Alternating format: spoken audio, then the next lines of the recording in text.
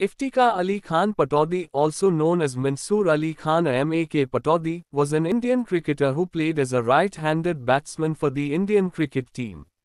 He was the captain of the Indian team for several years and is considered one of the greatest Indian cricketers of all time.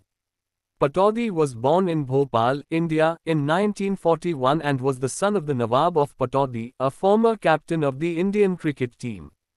He made his debut for the Indian cricket team in 1961 and quickly established himself as one of the leading batsmen in the team. In 1962, Pataudi became the youngest ever captain of the Indian cricket team at the age of 21.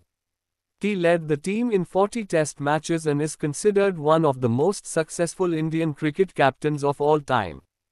Pataudi was known for his aggressive captaincy and his ability to lead the team to victory in difficult situations. He was also an excellent fielder and was known for his sharp reflexes and safe hands. Pataudi retired from international cricket in 1975. He passed away on September 22, 2011.